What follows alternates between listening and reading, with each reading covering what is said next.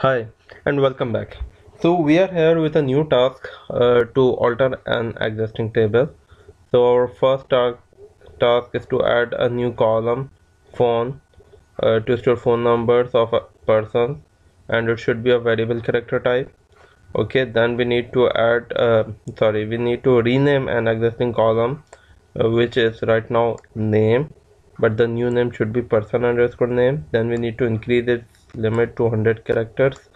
Okay, and the last task is to make phone number column mandatory, but initially we are not asked to make it mandatory. So let's first start by adding a new column phone number. So to do that, right click on the table. First of all, come on to the database in which your table resides. Expand the tables menu, right click on a staff table that we want to modify. Come in design view. We are doing all this modification through GUI. We are not going to write any query here. It's because for beginners. um, Font, and let's take variable character type. The limit was not specified, so let's take it 15.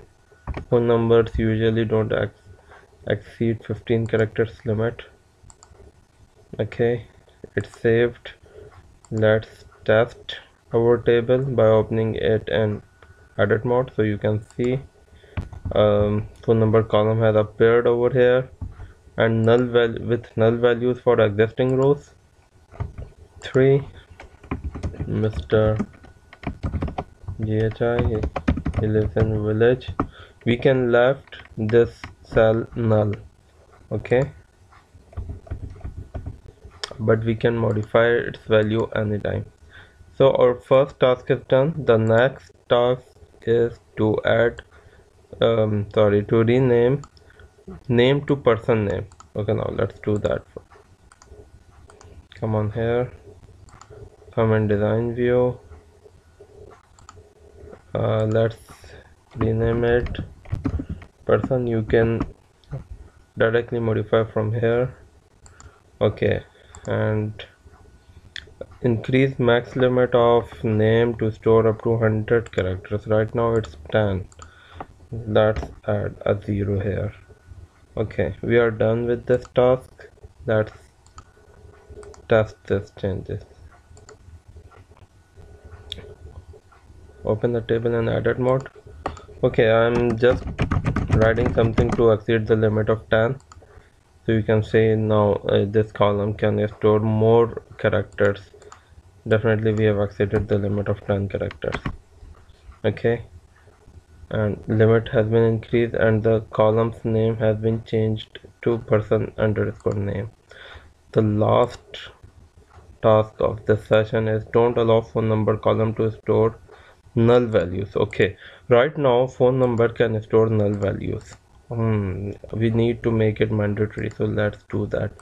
Open the table in design view again and uncheck the checkbox of allow null. We don't want this column to allow null. Let's hit save. We are given an error here. Why? Because it's saying cannot insert null value null into column phone number. The reason behind is we already have a row with null value over here. Either we need to delete this record or we need to enter some value over there. Let me delete it. Now let's check. Just remove the check from here, hit the save, and we are done. Okay, now add this new record. Let's try leaving this column null. As I click the next row, it prompted an error.